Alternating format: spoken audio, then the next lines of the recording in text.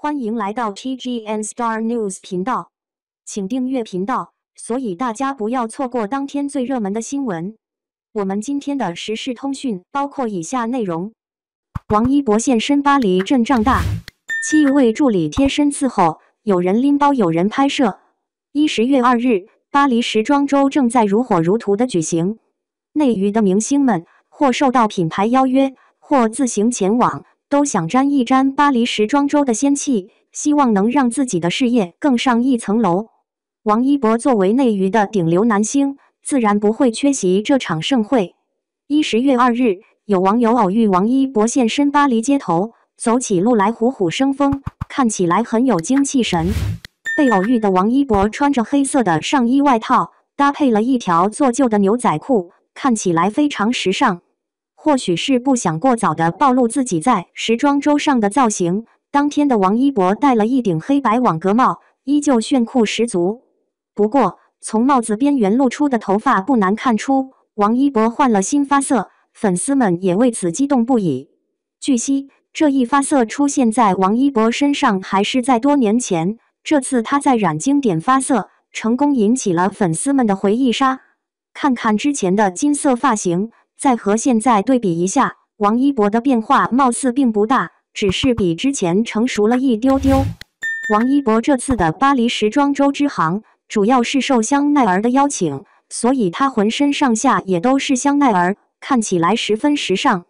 网友之所以在街上偶遇到王一博，也是因为他要去香奈儿的品牌店挑选衣服。在巴黎出行的王一博看起来阵仗好大，随便数一数，他身边的助理人员竟然多达7位。这其中有2位是专门背包的助理，有2位是随行的摄影师，还有1位是领路的工作人员，还有2位随行的女助理。2位随行的摄影师为了拍到更好的图片，全部跑步前行，一直在王一博的前方服务，生怕错过王一博的帅气时刻。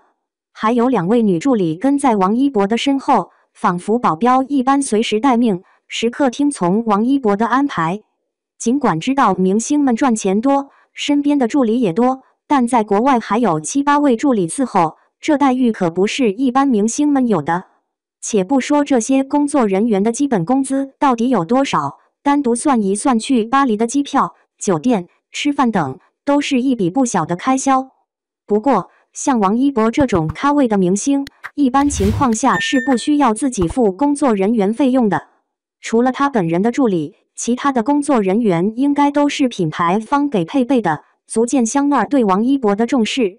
王一博进入香奈儿店内之后，受到了当地工作人员的热情接待，他也试穿了许多香奈儿的服饰和饰品，件件价值不菲。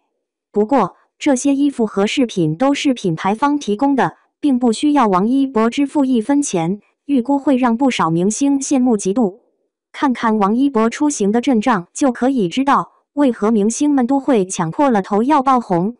因为只有红了，有了大流量，有了粉丝们的支持，才会受到奢侈品品牌的关注，才会有如王一博一般的待遇。不过，就算再红，也要遵纪守法，好好做人，守好义德，才能在圈子里长久的走下。感谢您观看视频，请订阅我们的频道以支持我们。